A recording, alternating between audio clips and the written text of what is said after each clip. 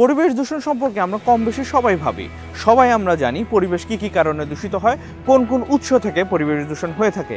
কিন্তু আমাদের মধ্যে কয়জন আসলে পরিবেশ দূষণ রোধের জন্য উদ্যমী ভূমিকা পালন করি?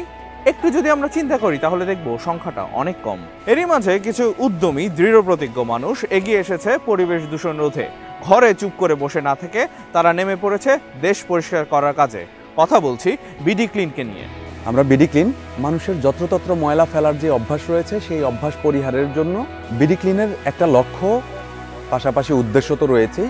বিডি ক্লিনের লক্ষ্যটা হচ্ছে পরিচ্ছন্ন একটি বাংলাদেশ গড়ে তোলা, আর বিডি ক্লিনের উদ্দেশ্য হচ্ছে সারা বাংলাদেশের সকল নাগরিককে আদর্শবান সুনাগরিক হিসাবে সারা পৃথিবীর বুকে উদাহরণ হিসাবে প্রতিষ্ঠা করা।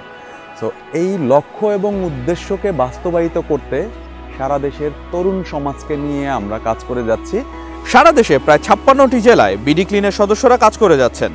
এক ঝাঁক তরুণ তরুণীকে সাথে নিয়ে বিডি ক্লিন এগিয়ে যাচ্ছে দেশকে পরিষ্কার করার মূল মন্ত্র নিয়ে।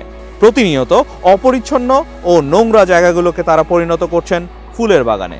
অতি সম্প্রতি তারা সারা বাংলাদেশ থেকে বিজয় দিবস উপলক্ষে 30 লক্ষ সিঙ্গেল ইউজ প্লাস্টিক বোতল সংগ্রহ করে এক প্রদর্শনীর আয়োজন করেছে, যা এক কথায় অসাধারণ।